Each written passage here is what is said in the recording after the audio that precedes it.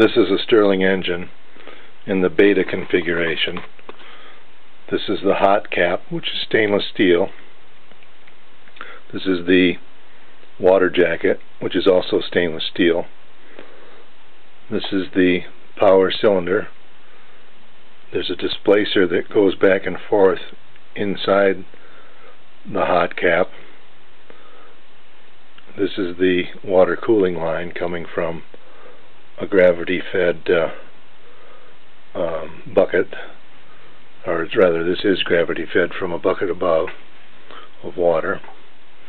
This is the crankshaft and the mechanism.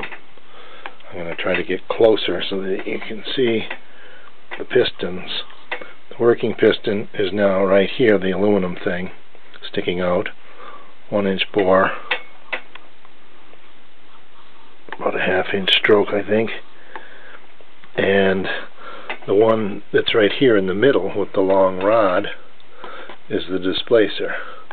It has a longer stroke. And there's the mechanism over here on the crankshaft. It's an overhung design. There's a pin here and a crank, another pin. Inside of this block are 2 ball bearings, one on this side, one on that side, and there's the flywheel with a knurled knob for starting. The phase between the displacer and the power piston is approximately 90 degrees. You can see this engine running in a neighboring video on YouTube.